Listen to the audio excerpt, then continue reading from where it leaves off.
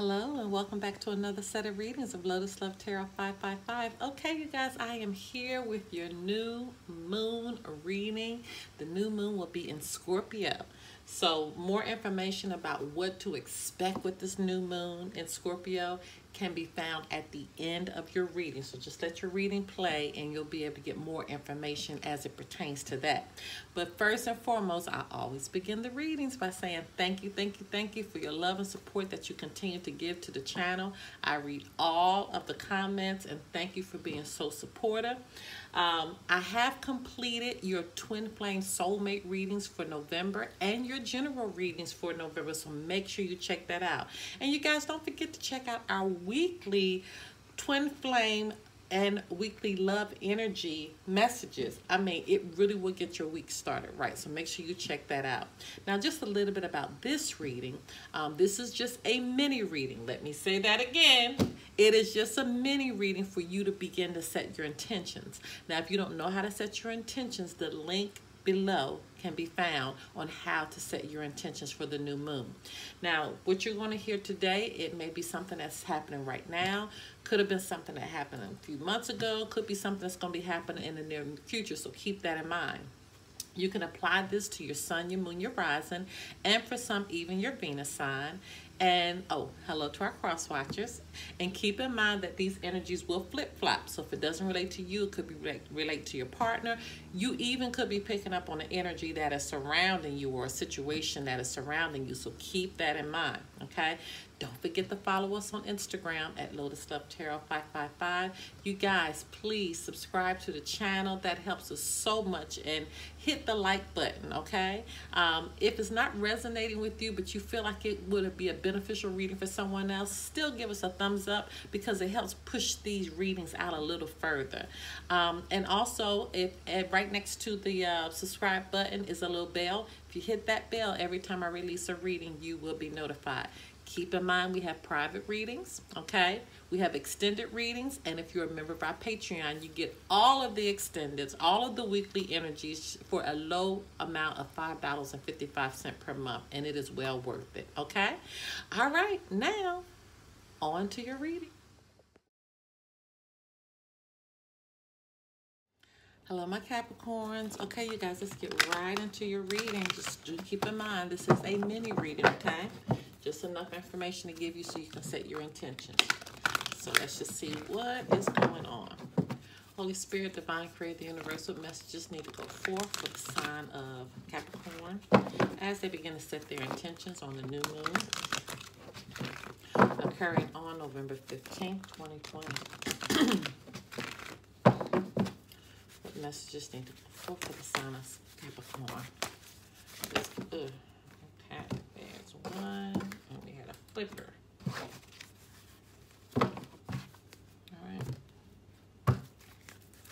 Okay, Holy Spirit, Divine Creator, Universal messages need to go forth for the sign of Capricorn as they begin to set their intentions on the new moon occurring on November 15th, 2020.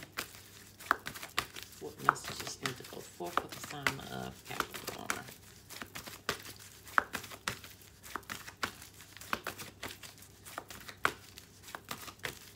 What does Capricorn need to know? Not all of those.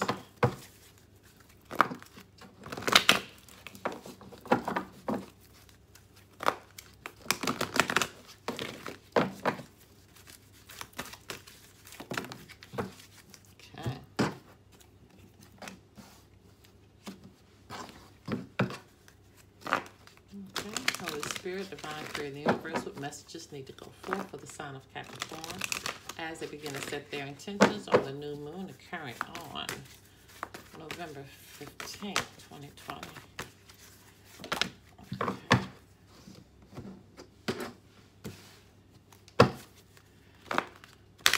Holy Spirit, Divine Creator, the universe, what messages need to go forth for the sign of Capricorn as they begin to set their intentions on the new moon occurring on November 15th, 2020.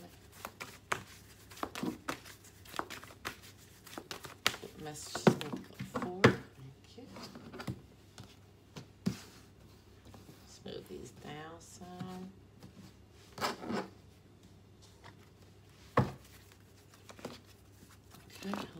Spirit, Divine Creative Universal messages need to go forth for the sign of Capricorn as they begin to set their intentions on the new moon occurring on November 15th, 2020. Ooh, right there, Capricorns. Okay. You say, I know exactly where I'm supposed to go. All right, let's see what's going on. First message out, religious factors. Your love life is influenced by your religious upbringing and spiritual path. This is like the Hierophant in tarot. So this could be in reference to a marriage. Could be a spiritual awakening, okay, that is occurring. And somebody's realized that somebody was worth waiting for, divine timing. Is that work in your love life? So something with the religious basis, but somebody spiritually is realizing that, you know, I waited, or I'm going to wait for spirit to direct me on where I need to go with my love life. So that could resonate a couple different ways.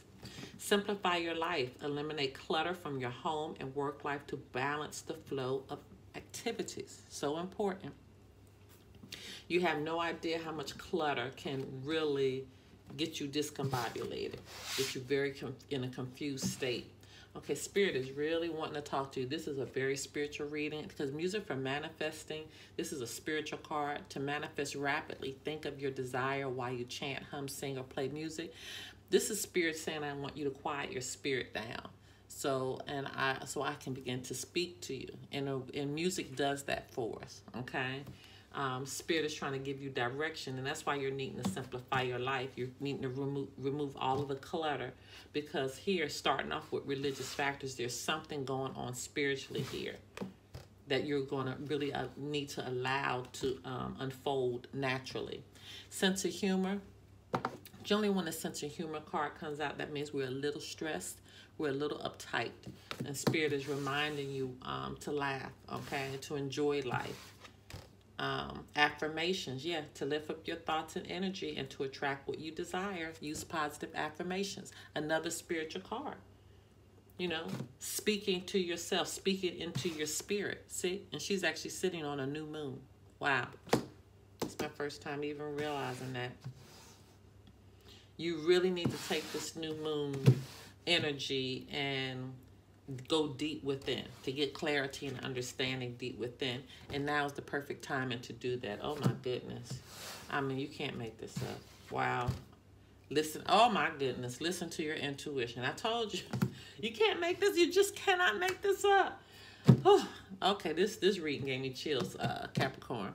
If you guys want to do a private reading, information pertaining to that can be found below. Until next time. Bye-bye. All right, you guys, we are here for a little information about this new moon in Scorpio. Oh my goodness, it's Scorpio season. In addition to Pluto going direct, I am so happy Mars went back direct. It was in retrograde in Aries, and it went back direct starting from this past Friday. And oh my goodness. We're starting to feel a little bit relief, okay? But this new moon in Scorpio, it knows about the skeletons in your closet.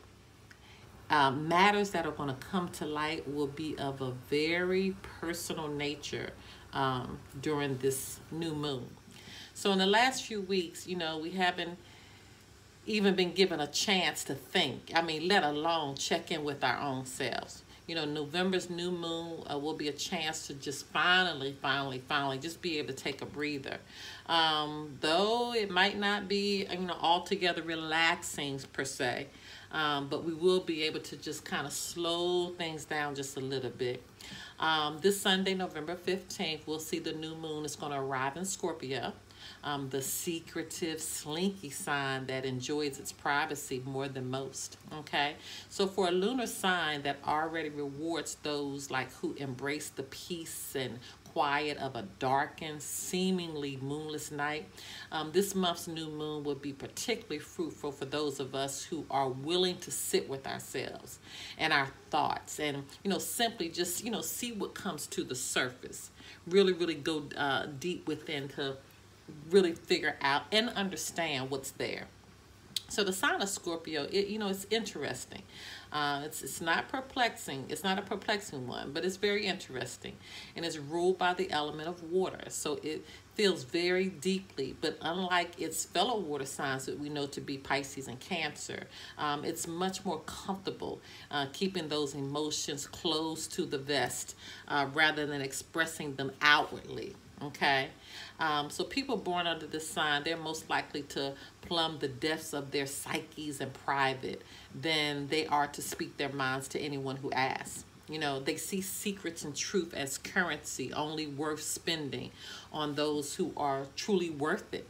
And so with that being said, this is more often than not means they really only talk and deal with their true emotions with themselves. They rarely will share that with anyone else. So it's a rare moment of cosmic coordination then for such a reserved sign to play host to the most reserved lunar phase in the moon cycle, the new moon. So on the night of the 15th, their combined energies will turn our thoughts inward, okay, toward the darkest, less visited corners of our minds. You may become keenly aware of an old memory you thought had faded years ago, or you could gain a long overdue understanding of what drove your reactions in the wake of a distant conflict or a major life change. So feelings that were dormant, they will awake. Old lessons you learned will take on new immediacy, and past wounds could reopen. Okay, there's nothing to say as to whether these discoveries will be good or bad. They will simply be. So just keep that in mind. But this is a time for you to have a breakthrough. Okay, you're gonna have a breakthrough. You may feel compelled to shout it from the rooftops. That you're starting to feel free. But to share your newfound clarity with the rest of the world, even your closest confidants, might not be so wise, because Scorpio is a secretive sign, okay? And the new moon favors this quietness over celebration. So keeping quiet is a good space right now. And again, breaking with those influences and spilling the beans too soon could have unforeseen repercussions. So you want to make sure that you those things that you do begin to have clarity on and you do want to share with somebody else, really think that through, because it may not be the right time to do that. Okay, so this could be a time that you might want to think about an upcoming decision that's coming forth that you might want to keep to yourself. This could be a time that you want to think about, amending a relationship or a brokenness with someone. But this should be something that you keep to yourself right now. Okay, this could be a time that you think about a new sense of direction or a passion that you're interested in. Only time spent alone will help you dig deep, but this is information, again, you need to keep to yourself. Okay, all right, my loves, if you want to do a private reading, always keep this in mind. Information pertaining to that can be found below, and don't forget to join our Patreon. That link is found below as well. Until next time, bye-bye.